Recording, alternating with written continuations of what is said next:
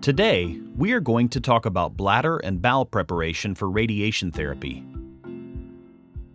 If you are being treated for prostate cancer, your doctor may ask you to use the restroom and drink a certain amount of water before each of your treatments.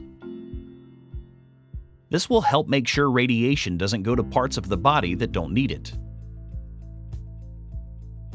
When you have a full bladder during treatment, it helps keep the bladder away from radiation. It also pushes the small bowel out of the way.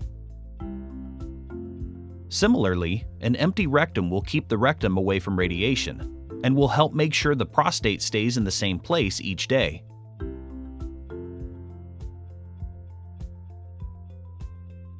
Before your treatment starts, you will have an appointment called a CT simulation, where you will be asked to empty and fill your bladder before having a CT scan.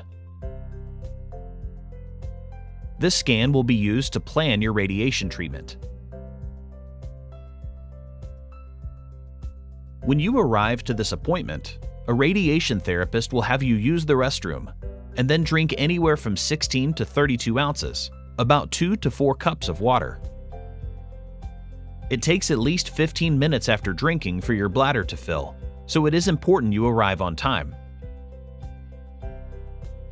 The goal is to make your bladder comfortably full.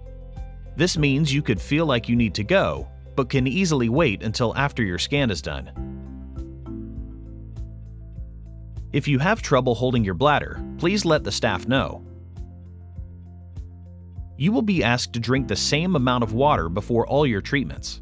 If this amount needs to change, the therapist will help you. Remember, you will need to finish drinking no less than 15 minutes before your treatment time. If you do not, you may have to wait. We have water and restrooms if you need them.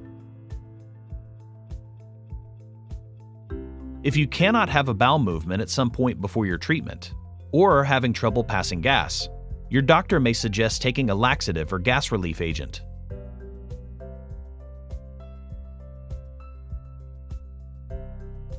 Limiting or avoiding foods and drinks that can cause gas or bloating, like nuts and soda, could also be helpful. If you have regular bowel movements before treatment, you should not need to make any changes. Be sure to talk to your doctor or nurse before you start taking any new supplements or making any big changes to your diet. If you have any questions, please ask. We are here to help.